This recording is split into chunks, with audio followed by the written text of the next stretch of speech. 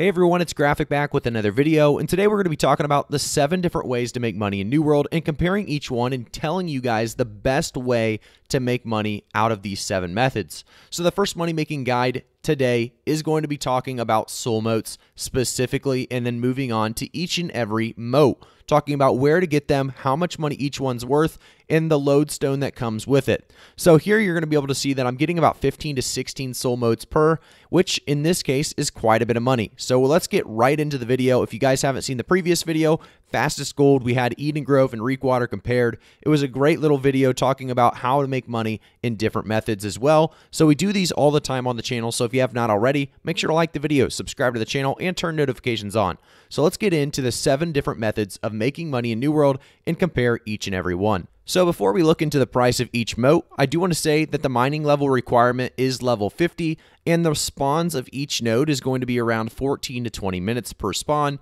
So make sure you realize that and have a route that does work accordingly. We'll talk about routes here though in just a minute after we find out which mote is making the most money, and we're going to find those specific routes for my server. So the first thing we're going to do is everybody should be doing this. If you're looking to make money and you want to try this method out or these methods out, type in mote on your auction house. We're going to find out which one sells for the most.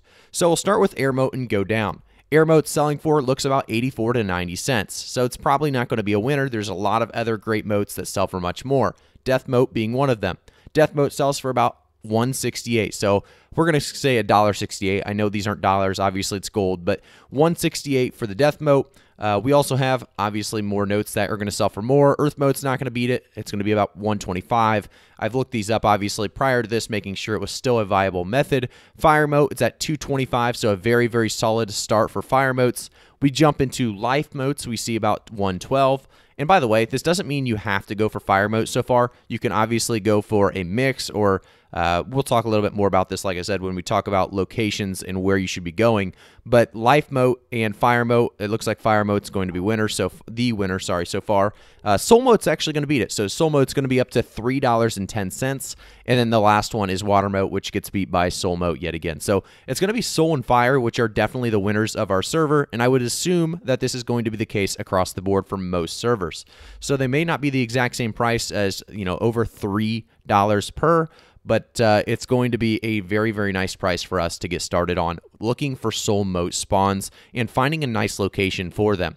We'll go over each and every spawn location now through what we call newworld-map.com. This is a great little website where everybody can go and take a look at the different ways to farm resources. So we're going to full screen this real quick, and we're also going to hide all. The first step when you get to newworld-map.com is hide all. Then you go to cities and others just so we can get an idea of what we're looking at, and we're going to click everything besides, really besides Vista, and we're going to close that. We're also going to go over to essences, and at this point you can select all just to kind of see what everything's looking like when everything's selected, and you can see that there's a lot of different places to actually farm. If you're just looking to grab any of these, there's a lot of different personal routes you can make. One of the favorites of mine that's been overtaken here recently, I just actually tried it out before this video, before I thought it was going to be just comparing 2 different routes again like we did in previous videos. But, I went over to Great Cleave. I went down here because death motes are worth a lot, and you also have soul worms, which are worth quite a bit because, like we said, soul motes worth a lot. Great Cleave is, just overrun with people, unfortunately, farming these motes. But there's a lot of other great options. So we're going to focus in on those today. But let's start out with Soul Essence and Fire Essence, because those are going to be the 2 main primary, I would say, ways to make money when it comes to essences in New World, or motes, I should say. So let's take a look. Let's take out Earth, let's take out Death, let's take out Air, let's take out Water, let's take out Life. So now we're down to, like I said, those Soul Sprouts, Soul Spire, and Soul Worms, and then we're down to Dragon Glory, Scorched Stone, and Salamander Snail. So those are going to be the ones we have selected. Let's zoom out a little bit, see if we can find a pattern of where most of these lie. It looks like this would be a great way to go, right? So you go to Restless Shore, you go to this top shrine, you can actually take a route with Scorched Stone here everywhere on the way up, all the way to Morningdale's town. It's a decent route, but not the best. You know why it's not the best? Because there is one that follows Everfall ever so perfectly, and it's mostly soul sprouts. So you can teleport in Everfall to this top, or really north side of Everfall, and you can run this route across all of these. And there's a couple different, you have Dragon Glories, you have Soul Spire, you have more Dragon Glories and Soul Worms. And by the way, if you get the highest tier resource on some of these, you're not looking at 3 gold anymore on Soul or Dragon Glories. You're looking at a lot more gold. So I'm not going to talk too much about those because those are inconsistent and you have to get kind of lucky. But this isn't going to be my favorite path just because as well I love Everfall. So I typically teleport to this shrine here. I would run up here. I would start grabbing these soul sprouts. These mobs around you are going to be so weak that you're going to be able to one-shot them. If you have a rapier, just flesh through them and it'll be a quick reset as well and give you more movement speed. You can go in here as well right by Starstone Barrows and get quite a bit more motes. If we go down a little bit farther, you're going to see Windsword also has a path you can take. So you can have many different paths. Like I said, go to newworld-map.com. This is going to be where you can find your specific path that you like. Another one I really like is over here in Monarch's Bluff. So you can use this teleport shrine here, and you can actually take a lot of these resources very quickly.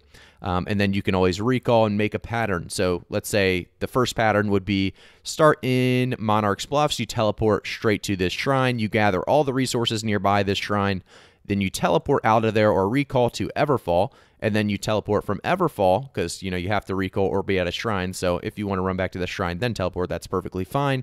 But basically from there, we're going to go up to Everfall. We're going to run this path now instead. After the end of this path, you have this shrine to use to teleport, and from there, we can teleport to another location. That's kind of the route you're going to want to take here because there's a lot of different viable options. So you could always come down to Cutlass Keys. There's a lot of Scorched Stone and Dragon Glories down here at the bottom of Cutlass Keys. You're going to be able to see Scorched Stone, Dragon Glories all over the place, so definitely not a bad spot as well. But this is just if we're looking for fire and soul motes. If you have any of the other essences, we'll go into smaller details on those. So if we bring out life, water, earth, death, and air, because they're all about 1 to 2 gold per mote, and you're getting about 15, by the way, per mote. So these are crazy gold. We'll actually run the path one time here, and I'll give you guys kind of an understanding of how much you can make an hour just running. In my opinion, the best being Soul and Fire, with my server being, about 3 gold per mote. We'll run that exact route that I mentioned earlier, being the Monarch's Bluffs to Everfall to Cutlass Keys. Now, I'll give you kind of an understanding about how much gold you can make an hour. But this is going to be with all of the other motes that are not Fire and Soul. You can see that there's a ton of great routes you can take. So every single node is about 15 gold at the very least, because usually you're getting about 15 motes, and they sell for about 1 gold a piece at the very low end, which is great because that basically means 15 gold per node is insane. For a lot of these nodes being so close together, definitely if you're not looking for one specific node, but you're looking for multiples, let's say you get a 30 bomb on one of these fire or soul motes, you're going to be looking at anywhere between 90 to 100 gold. And that is just crazy because, like I said, motes for fire and soul are about 3 gold a piece. So hopefully you guys learned a little bit here. I just wanted to compare the 7 motes, the price of them, some of the routes that you could take. I don't want to go too much into detail on the, these lower tier routes because they're everywhere. So really anything can work if you're trying to kind of just accept all of the different motes as, possibilities. You can see why I loved Great Cleave though. There's just so much here, right? You can do everything here. It does seem like that one, like I said, has gotten kind of overtaken and a lot of people are over there, but there's just a lot of different options. Let me know which route you take to collect motes, or if you just kind of stay away from the mote game altogether.